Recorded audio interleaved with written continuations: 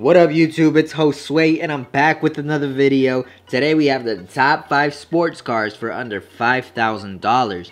Whatever the case may be, whether you're currently in school, you're on a tight budget, you're looking for your first car, or you just want a whole new project car to impress your friends with on the weekend, or you're just looking for another neck breaker car, here's a list of 5 cars that would hopefully help you in your decision making. So let's go ahead and get started. Toyota Celica. The car was specifically made for the younger crowd. Toyota was always looking for a way to reduce its price. The sunroof was made out of polymer plastic, never glass. It got up to the point where Toyota put everything in the center console just to reduce the cost of materials and the amount of materials to complete the car. Being the best fuel efficient car of its era with a 1.8 liter V4 pushing 180 horsepower at 6,000 RPM with a 7.2 second 0 to 60 rating and an average price of $3,000 to $5,000, a predecessor was never made for the Celica unless you consider the 2016 FRS from Scion, which was rebranded under Toyota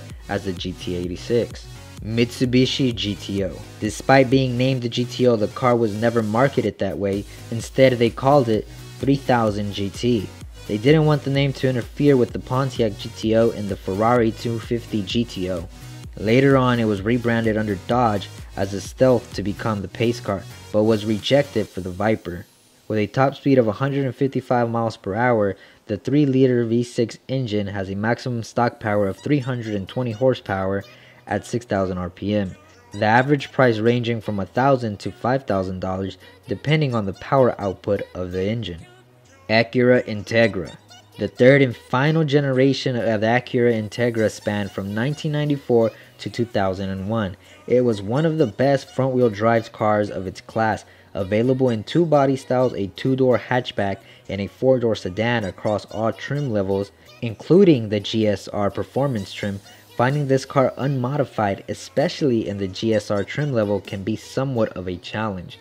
With a 1.8 4-cylinder engine packing a maximum stock power of 195 horsepower and a quickest 0 to 60 rating of 6.1 seconds, the price to get your hands on one of these is going to range from $2,000 to $5,000. Mustang GT. This is the 4th generation redesigned Mustang called New Edge. With a rear and front facelift, it also has sharper contours, larger rear arches, and creases in the bodywork, replacing the soft lines in the previous model. Despite that, everything in the interior remained the same. The GT model continues to use the 4.6 liter V8 as before, but now it packs 260 horsepower. The Cobra version of the Mustang packs 390 horsepower at 6,000 RPM with a 0 to 60 rating at 4.2 seconds. You might end up spending a little bit more than $5,000 to get your hands on that car, but you can definitely find some good GT options under $5,000. Mazda Miata. How can I leave out this small monster? With a stock horsepower of 133 at 5,000 RPM and a 0 to 60 time from 8.6 to 9.4 seconds and a top speed of 126 miles, it really shouldn't be a factor because you're going to be able to pick this car up for $2,000 to $3,000, giving you an extra $2,000 to spend on upgrades because parts for this car are dirt cheap. You can get coilovers for $400 or less and turbocharge the whole car for $2.5K like the guy from the Car Passion channel did. The Miata should be a car that's included on everybody's list for cars to get.